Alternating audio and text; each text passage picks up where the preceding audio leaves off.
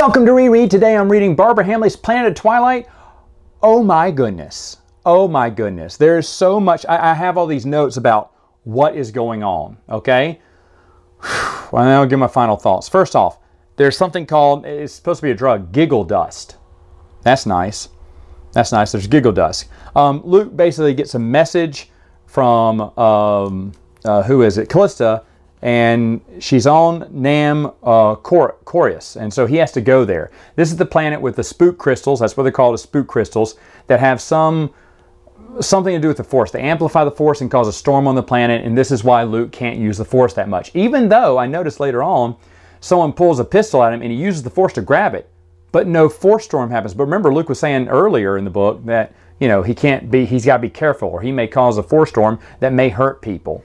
It was the Luke problem that it looks like only Barbara Hambley had. So far, it looks like only Barbara Hambley had this problem. So, because Luke is so powerful, she had to find some way to limit his ability. Or maybe she didn't want Luke using the Force that much in the first place. I don't know, but it is kind of cheesy. By the way, Luke is flying a B-Wing to get there. What happened to his X-Wing? I guess she thought, what's a nice... Oh, I like that vehicle. What's it called? A B-Wing? Okay, he's flying his B-Wing into the... He flies an X-Wing. Barbara, what are you doing here? Leia gets kidnapped, and it's so poorly written, you don't know what is going on. 3PO the whole time is screaming, help, help, she's being kidnapped. And why isn't he stopping them? Does he have a restraining belt on? I read the thing twice. I still don't know. But they're picking her up and carrying her away. What is Leia doing at this point? Is she? I think she is unconscious, but 3PO just keeps screaming, help, help, they're kidnapping the princess. Please, somebody help. He walks outside to the guards. Where is he in this storyline? Is he looking at this from afar? Is he in the room? I don't understand. Why aren't they tipping him over or something, or shutting him off? Nothing makes sense but that Leia gets kidnapped. So she's going to get kidnapped by Dism and the Hutt, Beldorian or whatever, and all them, where she's going to be uncovering the secret. There's a Death Seed plague and all this stuff. And I guess she's the main character because no one else has a story arc. But her, kind of. I'll get to that later.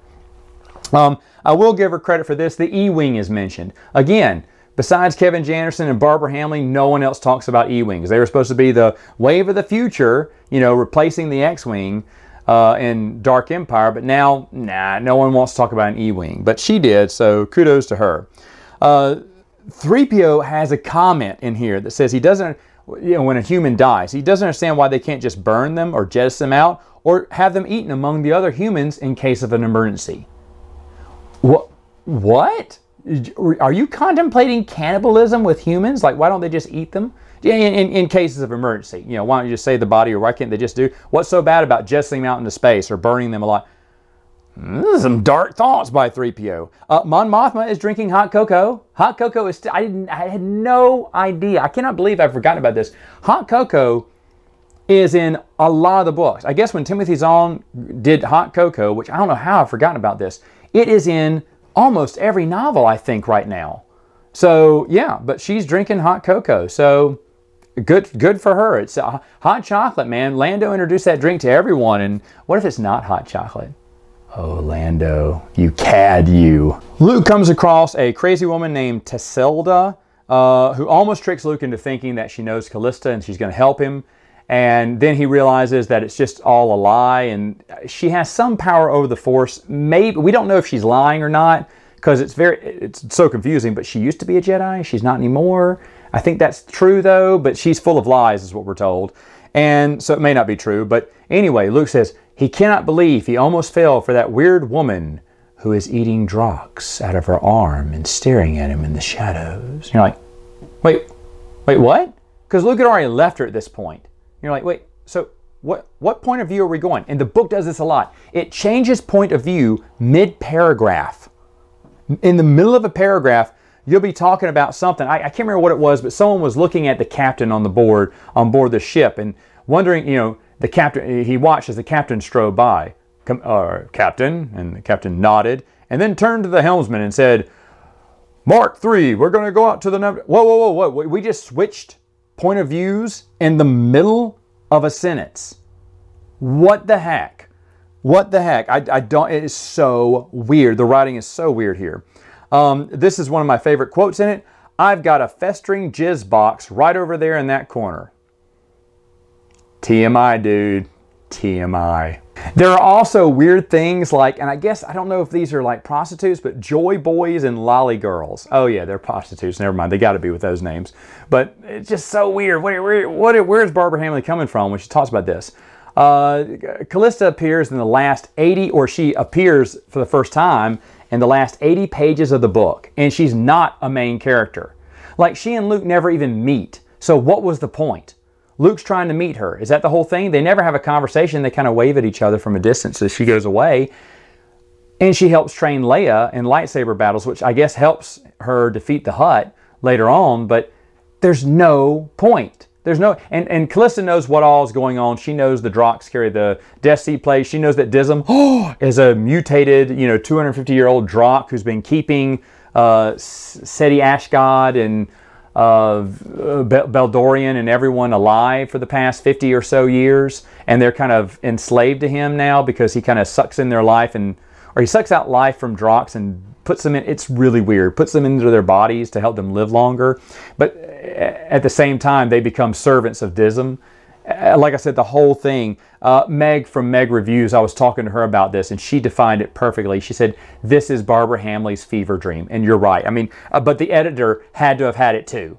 Because how does an editor let some of this writing go? It's just really weird. Luke, here's another one. So, Legis, who's, in the castle with Dism and everyone, he's trying to be the good guy and trying to protect Leia, telling her to stay in the sun because Drox can't get you in the sun. And he's telling Dism to stay away from Leia because Dism, of course, wants to make, her one of his slaves or whatever, or mindless slaves or whatnot. And he can make a lot of good fake holos. He's a fake holo maker or whatever. I can even make fake holos of your kids and your husband if you want me to. He's trying to be helpful. But here's Leia says she realized he had offended her. She realized he had offended her. That is an actual sentence. You're like, wait, what is going on? Another sentence. Luke goes, in for 2 creds, so let's rob a bank. What? And it wasn't even robbing a bank. It was talking about just, go ahead with the plan or something. So weird. So weird. 3PO, when he's speaking Bith is much easier. Bith is just a bunch of numbers. 79, 29, 44. I think that's what they're saying, because he just says, he translates, he's trying to get sent out distress calls in all these languages, but he finds he really likes Bith. And he's just saying off English numbers. That's Bith? Again, wow, so weird. Dala, after I knew Dala was in it, but I'd totally forgotten, because this is a fever dream you're walking through. The last 25 pages, Dala appears for 1 chapter, and then in the last 2 pages, she comes back. She sees Legis. That was her old beau from when they were kids. Because she says, remember in Kevin J. Anderson's trilogy, she enrolled into the military, so I'm assuming 18, and she was very young, and Tarkin took a shining to her. Okay, so this is pre-18, I guess, and she still has the hots for Legis so many years later, I guess. But then they just walk off, because she's basically given up. We found out in the 1 chapter she's in, she's ceded power over to Pelion, and she thinks she's a failure, so she's just kind of wandering aimlessly through life. It doesn't feel like Dala, but she could be having a downtime. After losing a Super Star Destroyer, that will do it to you. But she just meets Lisa. Oh, my old flame. Maybe we'll live together. And you're like, wait, what? It's almost like Kevin J. Anderson said, hey, you can give Dala an ending if you want to. And Barbara Hambley was like, I don't really want to do that, but since you're my friend, you asked, okay. And like Dala's barely in it, but what's the point of anyone being in this story? This is so weird. The book ends with Luke going, I'm all right. Yeah, but you aren't, reader. You aren't. This is insane. Oh, I should mention that Leia, when she defeats Beldorian the Hutt, as she defeats him, she looks over and Luke salutes her, gets in his Z95 and shoots off to the sky. Just from that little sentence, same paragraph, it switches to Luke's point of view. Luke zoomed across it. Luke broke the atmosphere and into the battle in space. You're like, whoa, whoa, whoa. Where was Luke during the battle? Was he right there?